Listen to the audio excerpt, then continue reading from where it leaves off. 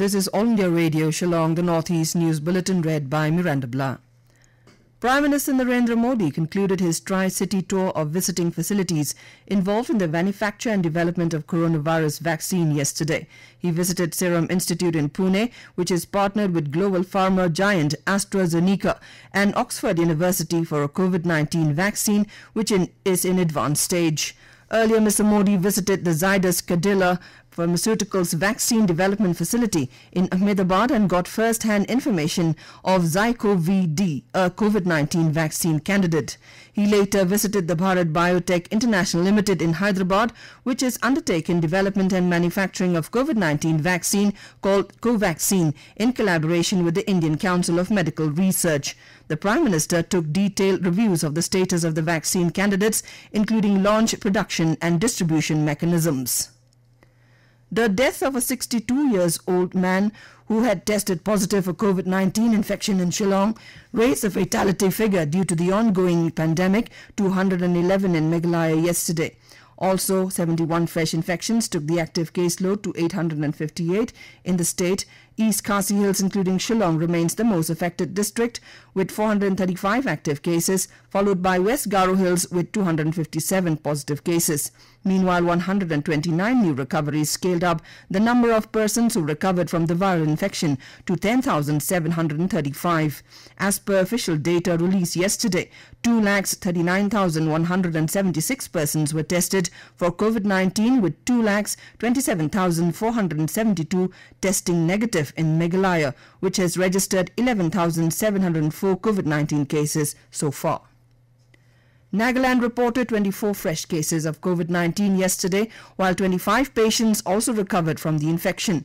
With this, the total confirmed cases in the state stood at 11,115. Health Minister Pang Nyupom said 19 cases were detected from Dimapur, 3 in Kohima, and 1 each from Peren and Tuensang. Presently, there are 1,218 active corona cases in Nagaland, while 57 succumbed to the infection. Meanwhile, the weekly COVID-19 bulletin issued by the Nagaland Health Department stated that 52% increase in COVID-19 hospital admissions signifies rise in symptomatic cases. The department also pointed out that households and workplaces continue to be the most common places of infection.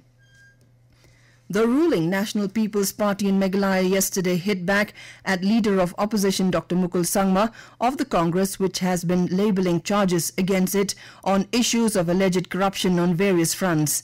Chief Minister Conrad Sangma termed the allegations of derailing investigation in the IRS scam and corruption in MEECL by the former Chief Minister as acts of desperation. The Chief Minister accused his preceding government for having interfered with the investigation into a prostitution racket in 2016-17 at a guest house owned by former Home Minister H.D.R. Lyngdoh by transferring investigating officers within a month. His statement came a day after the leader of opposition, Dr. Mukul Sangma, claimed that the NPP-led government had tried to scuttle an investigation into a firm SS Netcom owned by the Chief Minister and his family. The Chief Minister said the officers investigating into the case were allowed to investigate for a full year after it came to power and then transferred as a routine procedure. Investigations into the case have concluded and the accused persons have been arrested. Prime Minister Narendra Modi will share his thoughts with the people in the country and abroad in his Mann Ki Baat program on All India Radio at 11 this morning. It will be telecast on Doordarshan. This will be followed by the regional versions in Khasi, Jaintia and Garo. The Prime Minister has urged the people to share insightful ideas for Mann Ki Baat. He has invited the people to share their ideas and views in MyGov open forum. Mizoram will be celebrating Christmas and New Year in a low-key manner, with the state government extending the ongoing lockdown under the COVID-19 no-tolerance drive till 10th January to prevent further spread of the viral infection. The government has also banned bursting of crackers and social or public gathering other than government functions. Night curfew has been clamped in all district headquarters of Mizoram from 8 p.m. to 4:30 a.m. And with that, we end the Northeast News Bulletin, which came to you from the Shillong station of All India Radio. Have a nice day.